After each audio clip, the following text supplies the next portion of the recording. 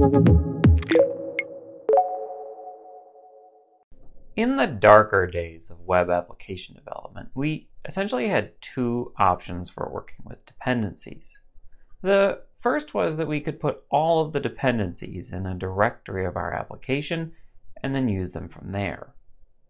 This worked, but could cause our application to balloon in size. The other option was to rely on shared dependencies installed on the server using something like pair. Because we didn't control these, we would occasionally have to debug problems because someone installed a different version of the library than what the application was developed against. And Lord help you if you had your application installed on the server with other applications, because each might need a different version of the same package. This was such a common occurrence, it was called dependency hell. Thankfully, as a community, we no longer have to worry about dependency hell because we can use Composer to solve all of these problems for us. In this video, we'll discuss what Composer is, some of its features, and how to integrate it with your project today. Hello developers, and welcome to the PHP Architect channel. If this is your first time here, my name is Scott Keck-Warren, and on this channel, we discuss a wide variety of topics related to the PHP ecosystem. Make sure you subscribe so you can get our latest videos when they're published, and make sure you follow me at Scott Keck-Warren on phpc.social and Twitter. Now, Composer is a tool for managing dependencies in PHP. It allows us to declare the dependencies that our project requires, and it will automatically determine all of the dependencies of our dependencies. It manages these dependencies on a per project basis, so we severely reduce the chance we're going to have a dependency hell situation on our hands. Once we've installed our dependencies locally, Composer will lock those dependencies into a specific version so we can install the same versions on any number of computers easily. When we need to update a package, a simple command will upgrade all of the dependencies. Composer also provides a built-in autoloader, so we don't need to require once all of the classes we need for each request. Composer itself comes as a self-contained PAR file, so it's very portable. We just need one of the supported versions of PHP, and we can easily add it to most systems. Exact installation instructions are available on the Composer website. There are essentially two options for how we can install Composer. The first is that we can install the PAR file into our current project. The other option is we can install it globally into our system's path. Locally is nice because it can then be included in our source code management and be at the same level for all developers and servers. Global is nice because it reduces the total size of our repository, and it's one less thing that we have to worry about, and it's accessible anywhere in our system. For the examples in this video, we'll assume that the composer.par file is located at the root of our project directory. Let's create a project and use Composer to install a couple of dependencies. Composer uses package names to uniquely identify a dependency. It's comprised of a vendor name and a project name separated by a slash. Let's add PHP unit to our project so we can start on the right foot doing some test-driven development. To install this, we're going to use the require command to tell Composer we're going to add a dependency to our project. Then we'll use the dev switch to tell it we're installing a development-only dependency. When we do this, it won't get installed in our production environment. Now, this isn't strictly a requirement, but it can reduce the attack surface of our servers. Next, we're going to pass the vendor and package name. In this case, it's PHP unit/PHP unit. And then finally, we're going to specify a semantic version string to indicate what version we want to use. We should generally be using the caret at the start, as that will keep us inside the same major version. After we hit enter, Composer will perform several actions. First, it will add PHP unit to our composer.json file. It will create the file if it doesn't already exist. Secondly, it will determine the correct version of PHP unit to install along with its dependency. It will then write this information to the composer.lock file. Then it will download and install the libraries to the project's vendor directory. And finally, it will create an autoload.php file. The composer.json and composer.lock files should be included in your source code management, but not the vendor directory. The vendor directory will be recreated using the composer.lock file's information. It's important to know that the composer.lock file contains the versions of the packages that any other computer will use for our project and not the composer.json. We can update the composer.json all we want, but unless we also update the lock file, it won't do anything. Another thing to mention before we move on is that inside the vendor directory are several important things. The first is the autoload.php file, which we can include in our project to provide autoloading of the files our project needs as they're requested. The next is the bin directory. This contains the executable versions of any dependencies we've downloaded using Composer. For example, the PHP unit executable is located here. It also contains directories for each vendor we're pulling libraries for. Inside those directories will be more directories for each project from that vendor. Let's add our second dependency because we don't yet have a package that will be installed in our production environment. Let's install monolog to our project so we can log some data. Notice that this command doesn't have the dev argument. This indicates it's not a development-only requirement.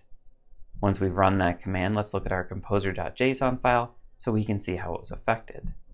See how we now have separate keys for each type of dependency? Now that we have Composer set up, it's time to move this project into production. I've already spun up a virtual machine with PHP 8.1 installed and cloned the project to that virtual machine. Now all we're going to do is use the install command to install our dependencies. There are a lot of options for this. To start, we're just going to use the basic install command without any options.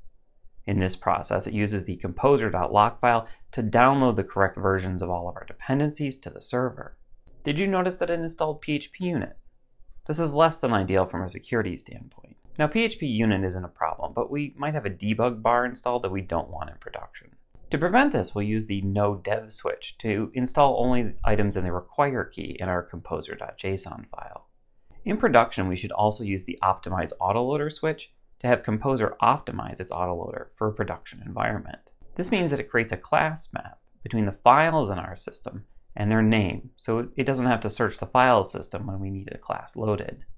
This time when we run the command, there's no PHP unit. More after this word from our sponsor. When you're in production, 1,000 things can go wrong.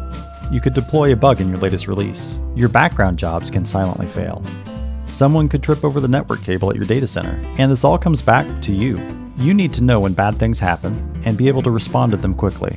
That's why we built Honeybadger. It's easy to install Honeybadger in your back-end applications and front-end JavaScript. It only takes a few minutes of configuration and you'll have monitoring done. That's because we hook into popular web frameworks, job systems, and the browser, so that when any of them crash, we can automatically let you know. We ping your application from our global fleet of servers to let you know about problems with connectivity, latency, and SSL certificates, and we monitor your recurring jobs to see if any of them stop recurring. When there's a problem, we alert your team using the tools you already use. We can create issues in GitHub, Jira, and other issue trackers, and send notifications via Slack, PagerDuty, or other channels. When you click through, you'll be taken to detailed information on the error. You'll see things like request parameters, headers, user information, and the backtrace. Click on any line of the backtrace to view it in GitHub, Bitbucket, or your local editor. When you fix a problem, just mark it resolved and follow up with the affected user. That's Honeybadger. We're the monitoring tool for web developers who'd rather be, well, developing.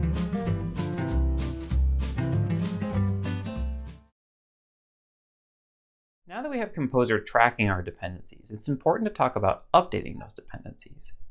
Our composer.lock file is going to keep us locked to a specific version of each dependency. This is great for consistency, but bad because we're not getting security or bug fixes. Thankfully, Composer has got our back. When we specified our semantic version string for each of our packages, we were telling Composer which version range was acceptable for use. Now, ideally, we should lock ourselves into the current major version of each package. Packages shouldn't be breaking anything inside of a major version, so it should be a painless upgrade to the most current version. That doesn't always happen, so it's important to test upgrades before they're put into production. To upgrade our dependencies, we're going to use the update command. This will cause Composer to check our dependencies for updates.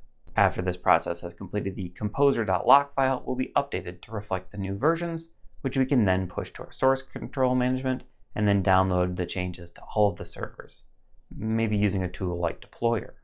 On projects that are in active development, I run this command at least once a month to make sure we're not slipping too far behind and keeping up to date on security patches. I'll generally run it on the first working day of the month as part of my start of the month checklist.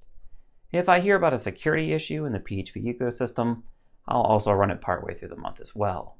Now you might be wondering how Composer knows how to find our dependencies. The answer to that question is simple. It uses a lookup service to know about the packages that can be used. Packagist is the main Composer repository, and it allows library developers to submit their packages for inclusion in the repository. Then Packagist tells Composer where to find the source code. In our next video, we'll create a package and get it listed on Packagist. Make sure you subscribe so you're notified when it's available.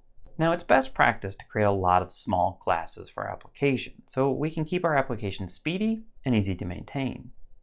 In the days before autoloading was common, we would have to manually add require once calls for all of the classes that we needed in a file. Thankfully, PHP 5.1 added support to declare a function to automatically load files as classes were requested. Composer comes with an autoloader, so we don't need to write one ourselves. To use it, we just need to add a require vendor autoload.php to our application, and it will do the rest for the files located in the vendor directory. For our files, we'll have to tell it how to find the classes. This is done by adding an autoload object to our composer.json file that tells the autoloader how to map our classes to the directory structure. Generally, our package name gets mapped to the source directory, and then each directory is its own namespace. Now we can attempt to use a class name Scott values object name first name, and the autoloader will attempt to load the file source name firstname.php for this class. As a recap, Composer is a powerful tool in the PHP ecosystem. It helps maintain dependencies in our projects and provides autoloading. I hope you enjoyed our video. If so, make sure you subscribe, comment, share, and like, as it does help others find us. Are there topics you would like to see us cover? Let us know in the comments below, or send me a message on phpc.social and Twitter at ScottKeckWarren. We would love to hear how we can help you, and it always brightens my day when I hear from a fan. This is Scott Keckwarren for the PHP Architect channel signing off, and reminding you to keep watching, keep coding, and keep reading.